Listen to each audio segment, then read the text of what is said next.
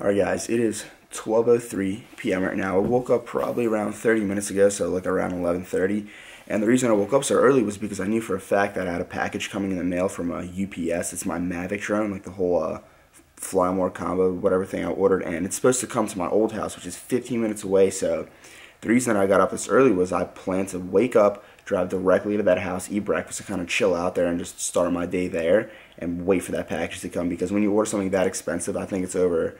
Once you order something over $700, it can't just arrive to your house. You actually have to sign for it. So I didn't want to take any chances. I wanted to be there myself for when it comes, so I could sign for it, take it, bring it back here, play with it, review it, all that fun stuff. But as soon as I woke up at around 11:30, I opened up my phone and I checked the tracking number, and it said the first attempt was made out of like 11:23, I think it was, which is pretty ridiculous. Because normally when I order packages from UPS or from B&H Photo, they come in around like 2, 3, 4, even 5 p.m. So this one came so early. I was just ridiculously surprised. So very inconvenient, but I actually called the UPS store and they said that I have a small window between 6:30 and 7 to actually go there, drive there myself to the UPS store and pick up the package. So I have roughly 6 hours to kill and be very productive, and then as soon as 6:30 comes around, we're gonna pick up a Mavic. So I'm gonna start my day with a super high calorie shake because one, it's a shake, it's easy to consume, it's liquid, your body absorbs it faster, and just has a lot of calories in it, and it's pretty much gonna give me an easy start for 1,000 calories for the day. So I'm gonna show you guys how I make the shake.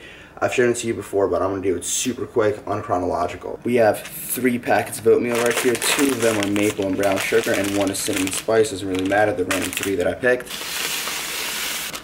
So next we're going to put in 2 scoops of vanilla whey. And of course, we're going to finish off with not a tub of ice cream, but a few scoops of vanilla ice cream. I'm pretty much out of milk. These are the only 2 milks that I've left.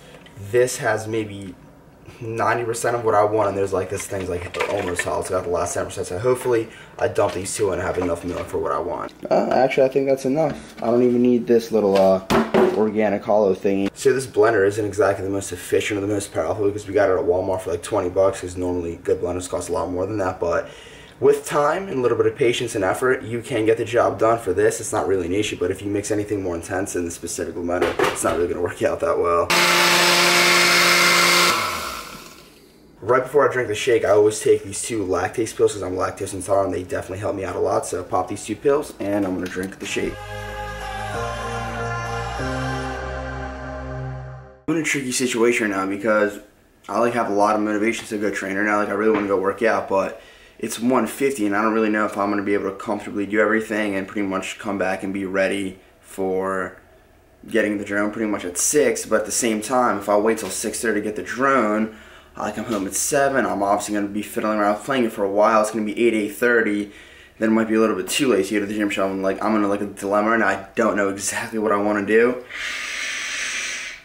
I'm going to think about it for a little bit. The decision has been made. I'm officially going to go to the gym now. I think this is easily the earliest I've ever went to the gym in probably a few months now, weeks, I don't know, a long time. So I'm going to go to 7-Eleven, grab my coffee because I'm not really using any like extreme pre-workouts recently, so just a cup of coffee and go straight to the gym.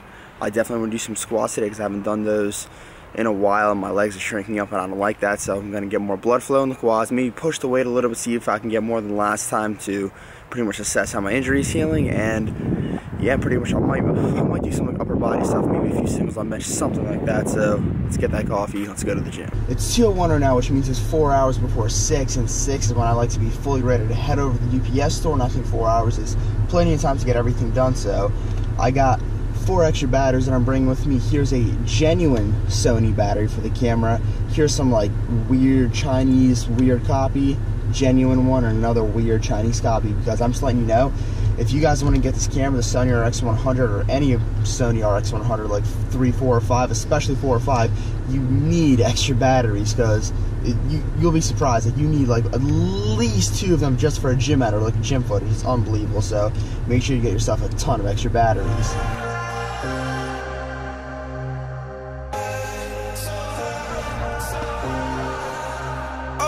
Alright guys, so this is the day after.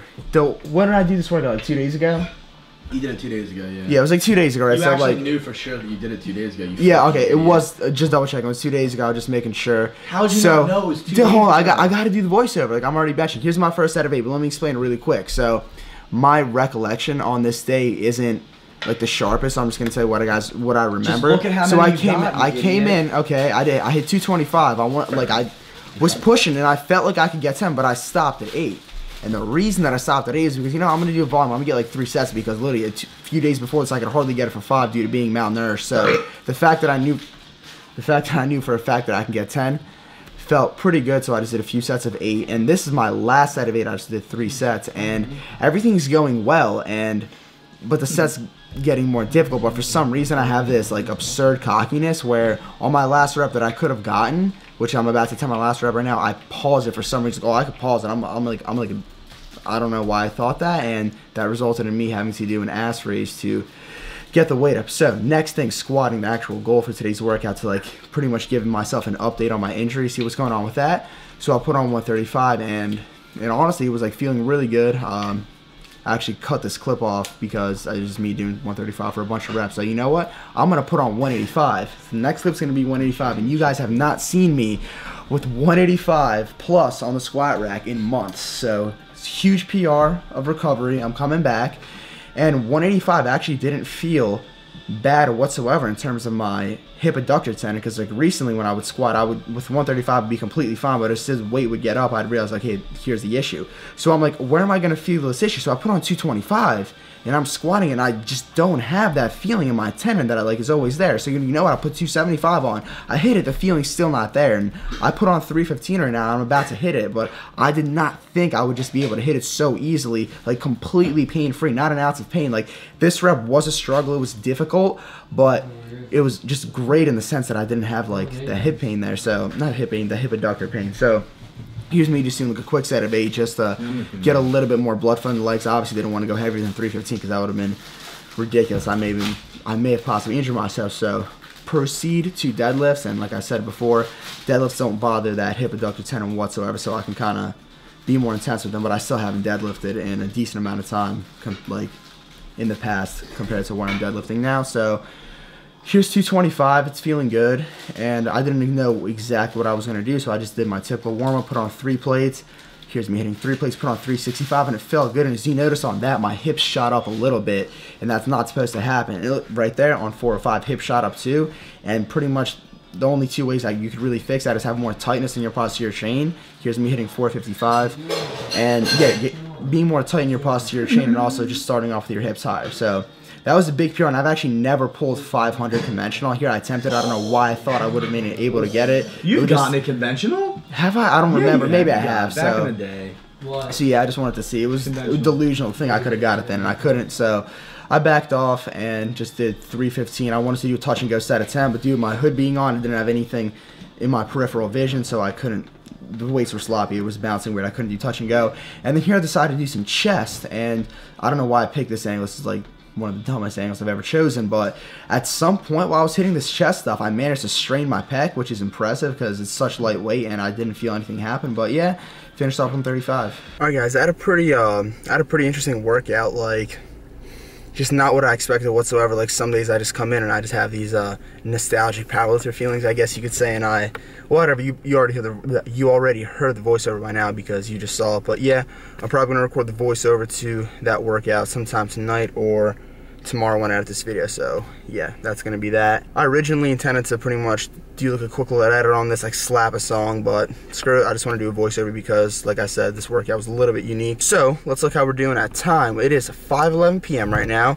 That leaves me plenty of time to go home, make a quick shake, a little post-workout meal, and then I could just eat that peacefully, drink that peacefully, whatever, depends on what I make, and then we head off to UPS on the dot exactly on time, and we pick up the Mavic. Alright guys, I just pulled up to my house and 2 interesting things were discovered on the way home. One, I think I kind of have a strain built up in my right pec. It's like right here, I feel like an adhesion form. It's like a tender spot. I don't know how that happened. Like, there's nothing sudden happening during my workout, but it's not really anything significant at all, kind of minor. Just take it a little easy on the chest for like maybe 1 or 2 weeks and kind of foam all that area out, massage out with my hand. Not really a big deal, but whatever. Thought it was interesting. Second thing, Noel Mack, he like FaceTimed me. We were on FaceTime for a little bit, and he was telling me that John Olson, he's a really cool YouTube vlogger. You guys should check him out. He got this new camera for his vlogging channel, and it's a brand new red camera with an 8K helium sensor. And that's not just the best entire camera anyone on YouTube has, period. No movies have been shot on that camera yet. All movies have been shot on like an older red camera with like a different sensor. This is such new, ridiculous technology that it's just unbelievable that a fitness YouTuber, not a fitness YouTuber, that a YouTube vlogger already has one of those cameras and he's making vlogs with it.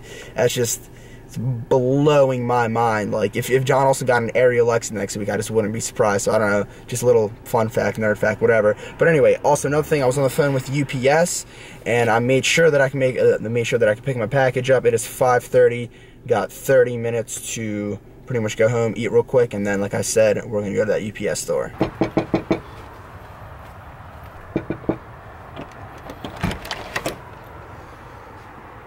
Oh. What is up, brother? When did you wake up today? Just recently. Just recent. Get out. How recent? Within the past hour. Damn. I just ran into a little problem. Like, my plans were to come home and make that smoothie shake that I made in my previous videos with frozen fruit, orange juice, and 2 scoops away, but I just realized we don't actually have the fruit. Like, we're out of it, and I gotta go to ShopRite sometime soon, so that's a huge bummer. What time's it? I have about like maybe 10, 15 minutes before I have to leave, so if I could figure out what I'm going to eat. If I can't, well, I guess I'll have to eat afterwards. We'll see. Quinn's currently editing his latest video that's going to be coming out. It's a workout with Kenny Rand. What'd you guys hit? Like everything? No, you hit chest, right? Yeah, we did like a push day, but the gym was closing early, so we literally just panicked and did buddy curls at the end. Got the biggest pump of my life. That's so funny. They were doing a push day and the gym closed, so they're just doing hardcore panic curls. Panic curls, that's funny. But yeah. Kenny actually called me when I was in the gym today. He wanted to train or like see if anyone was training. So I said that, listen, tomorrow, let's hit a back workout. So confirm, boom, done. So if everything goes as planned, tomorrow me and Kenny should hit a back workout. I'm going to film it for you guys, of course. But it just kind of sucks that I deadlifted today. So I'm not going to be able to deadlift tomorrow like anywhere near what I was able to deadlift today. And also, all my back movements are going to be a little weaker just due to my erectors and everything being kind of fatigued. But still, we're going to go in there. We're going to kill back. It'll be fun. We'll see what Kenny's capable of, how powerful that man is. Did you get the ingredients? I got one. You got one? What do you mean? I didn't get any orange juice. Damn, why not? Forgot. Shit, I have to go buy it at 7-Eleven. Anyway, we don't have enough time to make it right now. We have to leave right now to go pick it up. And then afterwards, like when we pick it up, we can peacefully make the shake and peacefully drink it. Sound good? Yeah. Alright, so this UPS store should be about 10 minutes away according to the GPS. Doubt there's going to be any traffic, so I don't even know why I'm thinking about that. I'm being extremely paranoid about this. So everything's on time. I called, made the appointment. Nothing should go wrong.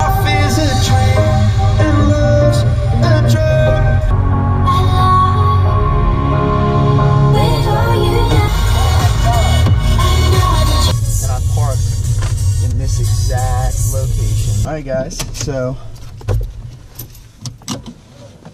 it's fine. It's time. It's time to get the mat. It's been months. It's been months. I pre-ordered it, thought I was gonna get it mid-October when they said they would ship. Big disaster. Come on, DJI, you gotta produce a lot more of those. You guys are better than you think. More people want your shit, so are you ready? I've been ready. Oh my god, let's go. I gotta be sneaky. Fuck, bro.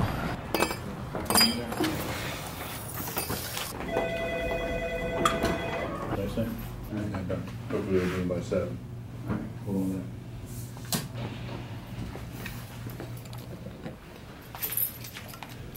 You sure that's it? I'm scared. You hope that's it? No, it's it. Look, it has the B&H tape. I've ordered so much stuff from B&H. I know exactly what it looks like. Oh yeah, it does. English Creek Avenue. Just need your ID, please. Not through that.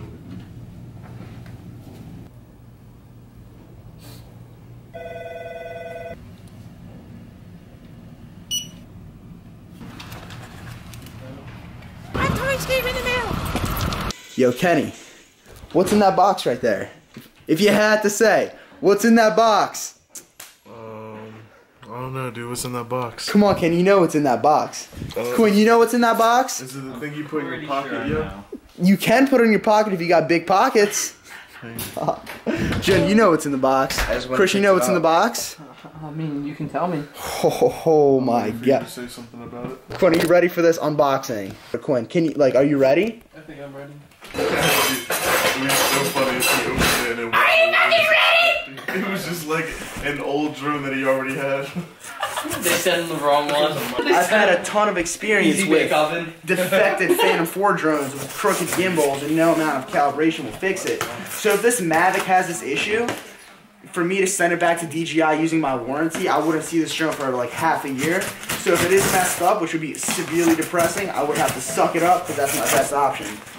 Quinn, are you ready for this?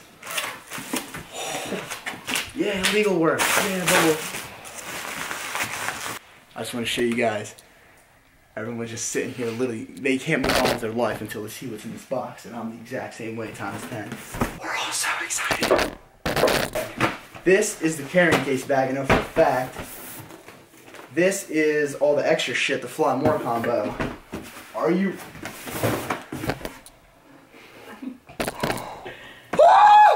There's definitely a Mavic in there. Chris, is there a Mavic in there? Looks to be a Mavic. If I had to say, I would say there is a Mavic in here. It looks to be a Mavic Pro.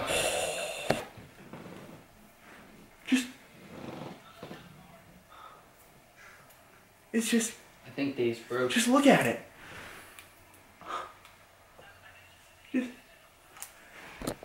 Just hold it for a little bit. Just hold it. Respect it. How do you feel? Euphoric. God. Jonah's life has been changed forever. Kenny, touch it. Hold that. No, yo, I'm not trying to feel euphoric right now. Oh, you're euphoric enough, Kenny. Quinn, just look at that. I gotta brace myself. Look how correct that is. Yeah, very. That's exactly what it's supposed to be. Nothing more, nothing less. Just look at it. Alright, now we're all going to touch the remote. Everyone get in line. Dude, this thing's built like an ox. Yeah, it feels sturdy. No, the remote. I think Ron had something to do with that. Play with it. Did Ron put that together? It's like a video game. No. Look at that. How honestly is this packaged? How honest is that, Chris? It's pretty honest. Tell me how honest it is. Is that honest? Yeah. Oh no, Jonah, is that honest? No. Yo, Kenny. Not quite. Take care of it. Alright, we're going to be right back, and it's going to be flying in the air. Alright, so we have the drone here. I just turned it on. The battery seems to be half full, which is more than enough.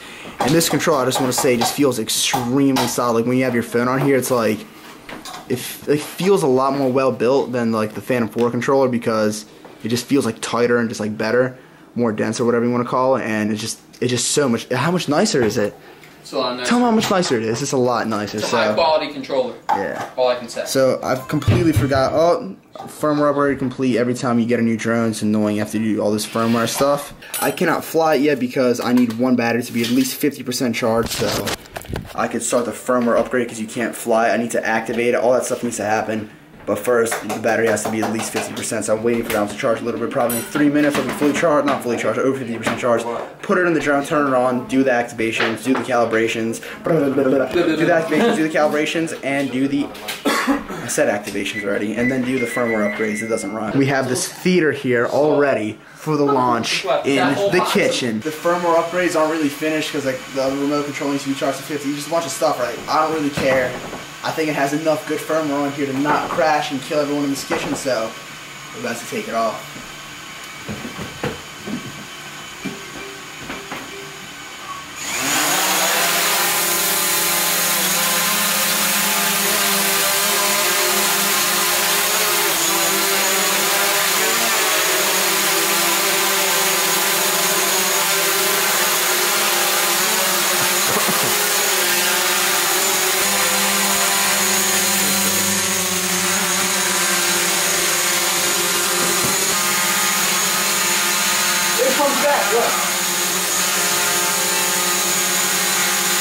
Alright guys, so I'm just going to end the video off with a, not necessarily a review, but like my first impressions on the drone. So, I'm pretty sure when Jonah, he's sitting over there. When he finished the recording, when he clicked cancel to record, that's when I just like launched it up. And the first thing I noticed, like just to say first of all, indoors, it's a rock.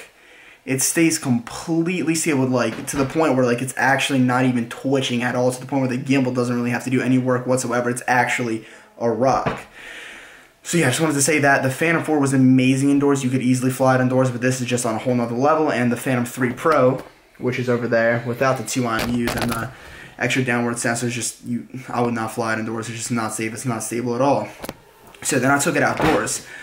But before I say that, here's one thing I want to say. I was so eager to fly it that I didn't really do all the firmware upgrades. I just activated. I did a quick upgrade. Then I saw I have to do another upgrade. So I just didn't want to do it right because I just wanted to fly it right away. And a big problem happened while I was flying. So I flew it up, I got it in sports mode, and one thing I haven't heard anyone say this whatsoever is that all the Phantom series drones, when they're flying outside and it's nighttime, they have this extremely distinct, like bright red light that's blinking and blinking and blinking, and there's another light behind it that's always on. So you know where the drone is, you know exactly where the front of it is, it's super convenient. The Mavic, it just has like a blinking green light, and I don't know if it's on the front or the back or anywhere, but it just blinks green, like a very, very weak green light. So I couldn't really see it that well at nighttime, so I'm surprised no one talked about it. So at nighttime, I would feel a little bit uncomfortable flying because I can't see it as well as I would see like a Phantom series in the air. But anyway, in terms of reception, this new OcuSync that DJI is using over the Lightbridge is significantly better in my opinion because, put it like this, I flew to McDonald's and an island gym. Those are both easily within a mile of this place, of like where I'm at living right now. So this range on Lightbridge is, I believe, 3.1 miles. So in theory, you should be able to go all the way to McDonald's anywhere within a mile range around here, completely no problem. But that's not the case because things like people's Wi-Fi, their phones, like the antennas, just pretty much all the wires up in the street, all this interference causes lag in the signal and interference and just completely blunts the range. So it's only 3.1 miles in ideal conditions with a clear line of sight. This new drone, the Mavic with the OcuSync, is a 4.3 mile range, I believe, and also they did also what they did was, besides just making the range longer, they made the signal like stronger. So in areas where I'm like within easily a mile range, there's no longer this lag that I always get. Like, it's a much cleaner signal. The screen doesn't have these weird like fuzzy lines through it, so it was a lot better on that. But here's what went wrong. I was flying it, then all of a sudden it says like disconnected from GPS, like GPS not connected. So I'm screwed. So I look up and the drone's nowhere. It's not in line of sight whatsoever. It's somewhere else. And I see the drone just drifting away because I'm looking at the camera through like my phone, and the drone's completely drifting away. It's not connected to the GPS. It can't hold its position. So luckily, since the signal was so strong, I never lost actual like signal between the remote control and the drone. Otherwise, I would have been completely screwed. So I managed to kind of maneuver the drone around, figure out where everything is. I actually ran outside. Like, I ran up the street because I knew I could fly the drone. Like, I look at it, okay, if this is there, that means this is here, that's there. Flew to all those places, returned it home, and managed to land it. It was super, super sketchy, but that's never happened to me. That's never happened to me before, where the drone signal just completely disconnects with like the GPS. So I'm assuming that's a firmware issue because I didn't upgrade the firmware. What's up, bro?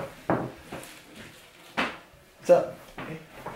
So yeah, I'm assuming it's just a firmware issue upgrade. So right now I'm charging the drone, I'm charging the batteries, I'm charging everything. So hopefully all that's going to be done. I'm going to connect everything. I'm going to make sure everything's fully upgraded, fully calibrated, so I don't get that horrifically scary, Yo, Jonah, I can't speak today.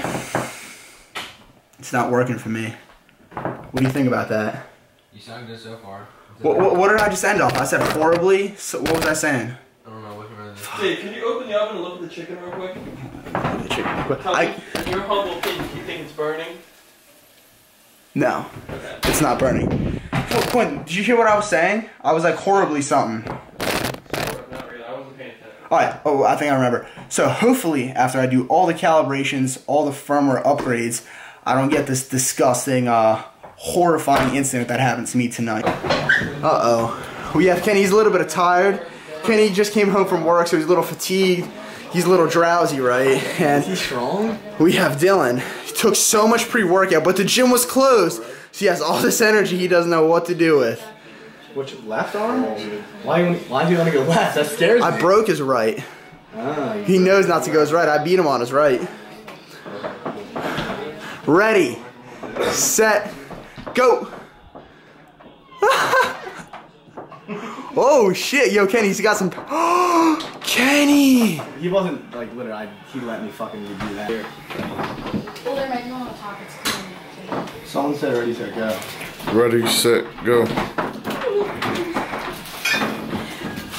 You want to get on that one?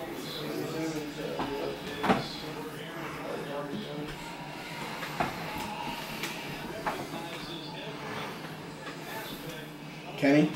Ready, set, go. This fucking cute kid.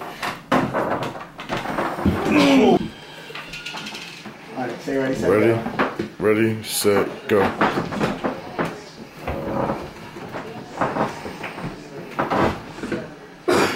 Elbow up there, buddy.